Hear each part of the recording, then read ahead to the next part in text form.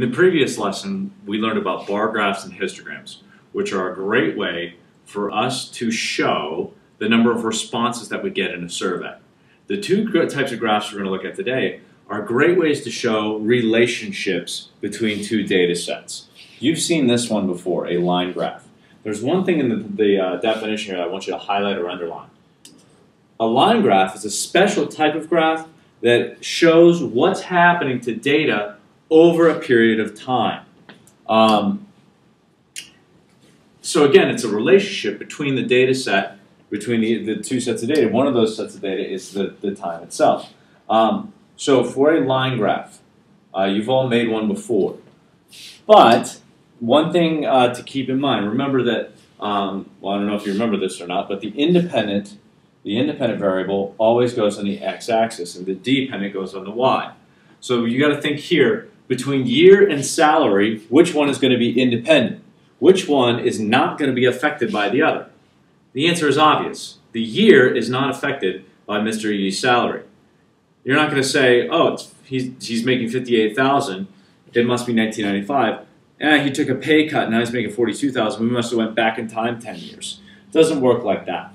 So what we want to do here is we want to put years. Years is always going to be on the x-axis, because no matter what, years and time will continue to progress whether or not his salary goes up or down. That's true for any line graph.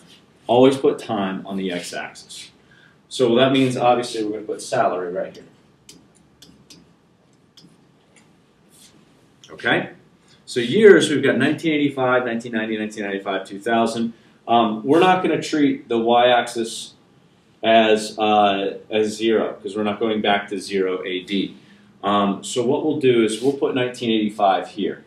But maybe what we want to do to show that we're not starting with the y-axis being 0, use that little squiggle mark there, which a lot of you forgot the name for. It's called a break.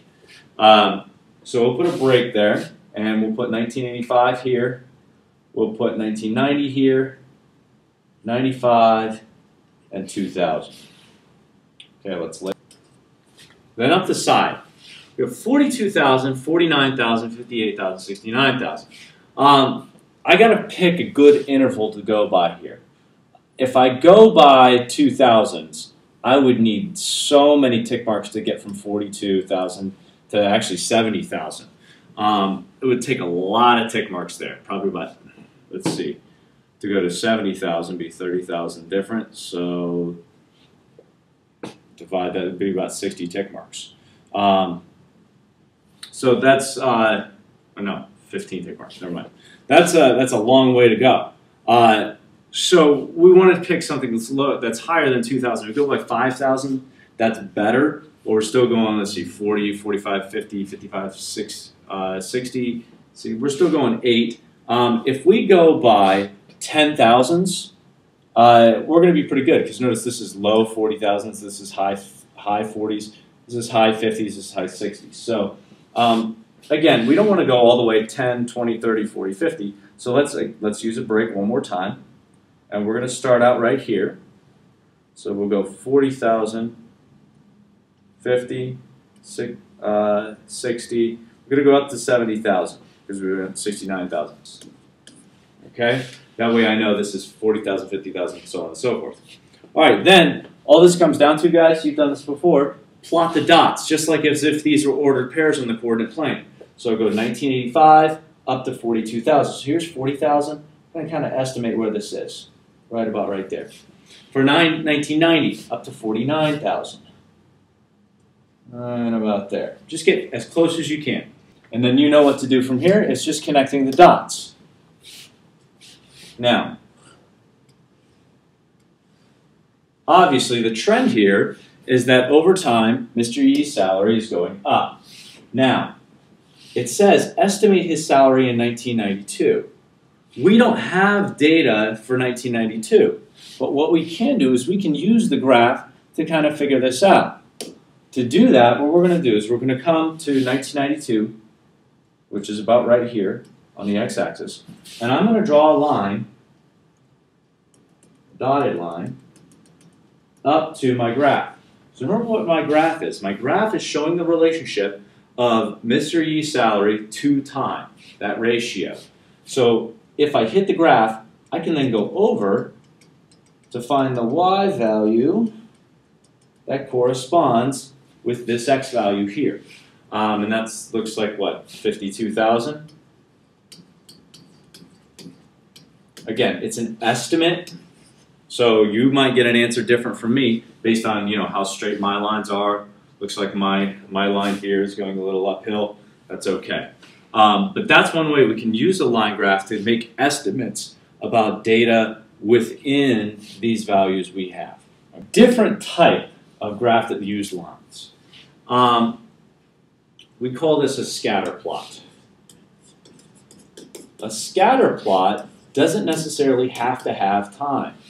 It just shows the relationship between two sets of data. So for instance, if I increase height or decrease height, what happens to the weight? This one, it doesn't really matter as much whether height or weight goes on the x or y axis. Because all I want to do is I want to show the relationship. So what I'm going to do, I'm going to put height down here in inches. And I'm going to put weight over here in pounds. It doesn't matter whether I put that up here or here or if I switch them. Because it's still going to show the relationship. So it looks like I've got to go from 68 all the way up to 74 inches. So again, probably would be handy to use a break here. And if I go by twos, 68, 70, 72, 74.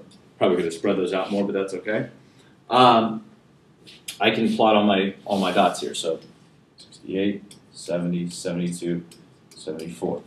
Now, for my weight, I've got to go, let's see, my lowest is 160, my highest is 190. So if I go by 10 starting at 160, now I've got dots to plot, and that's it. This is the exact same thing as a line graph with one major exception, which I'm going to get to in a minute.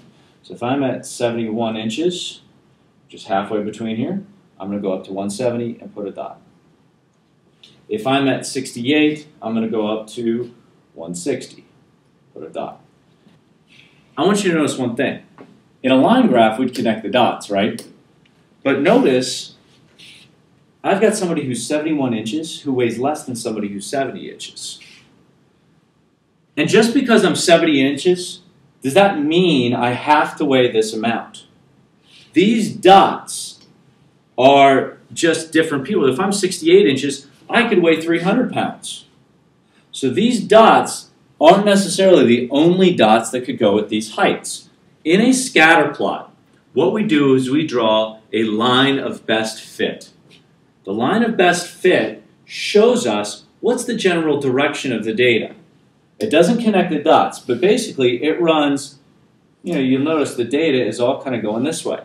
So if I kind of draw my line, so I've got 3 dots below and 2 dots above, kind of draw that line straight through the data. The line of best fit is not connecting the dots, it's just showing what direction the data is headed. It's headed upward, and that makes sense. If I increase someone's height, I'm putting more onto them, so we would expect the weight to increase as well. All right, so the line of best fit shows that relationship between these two data sets, in this case, height and weight. We call it a correlation. Notice the root word there, relation. How do the two relate to each other? Okay? And again, line of best fit is the line that comes closest to all the points in the scatter plot. So just showing you a couple examples here. We could have strong correlations and weak correlations. Okay? A positive correlation is if they both go up together. So if I increase height, I increase weight. That would be a positive correlation. Or looking at the other way, if I decrease height and decrease weight, think about like negative times negative, that gives me positive. So I have positive times positive, that gives me positive, okay? You can have a weak correlation or you can have a strong correlation. Strong correlation is when all the dots are grouped. This last one was a strong positive correlation. All the dots are grouped kind of along that line. A weak correlation is where they are kind of trending upward, but they're more spread out. So it's not as strong of an upward relationship. No correlation would be like if I said my height and the height of the oak tree outside my classroom. No correlation whatsoever between those two things. A negative correlation is when one data set increases and the other decreases. So think positive times negative. Or if one decreases and the other increases. If they're going opposite directions, that makes for a negative correlation. Okay? Let's take a look at a couple of these. The size of a jar of baby food and the number of jars a baby will eat. Well, if I increase the size, so if I put more food in the jar, what's going to happen to the number of jars the baby can eat? Baby can't eat as many jars. If I put 3 ounces in Carly's jar, she can eat maybe 2 jars. But if I put 6 ounces, now she's only eating 1 jar. She's eating the same amount of food, it's just she's decreasing the number of jars. So one's increasing, the other is decreasing. That's a negative correlation. All right, the speed of a runner and the number of races she wins. If I increase the runner's speed, guess what? Run faster, most likely you're going to win more races. That's positive. One increases, the other increases.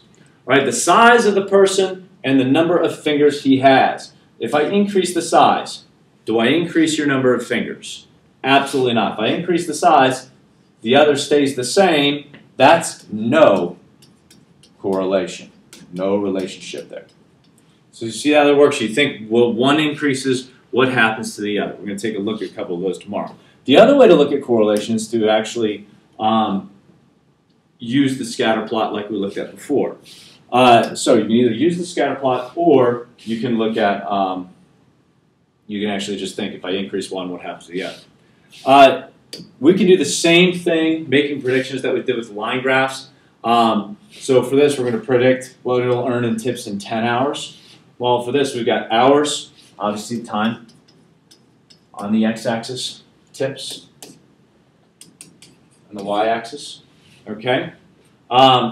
So tips, we're going from 7 up to 26. Okay? So maybe if I go by 5s. And then hours, I go from 2 hours to 11 hours. Notice I don't have 10 hours in there. I go to 12 so that I can include 11 in there. All right, and now it's just plotting the dots. So at 4, I can go up to 12. At 8 hours, I can go up to $20. Notice if he works 8 hours, he's not necessarily going to make 20 bucks in tips all the time. He might make 3 bucks in tips. He might make 50 bucks in tips. So this is a scatter plot because these dots are not the only ones for these values. So what we're going to do, obviously this is a positive correlation. You see the line of best fit. Hopefully you can see that that's kind of trending upward here. This looks like a strong positive correlation. So I don't connect the dots, but what I am going to do, I am going to go up from 10.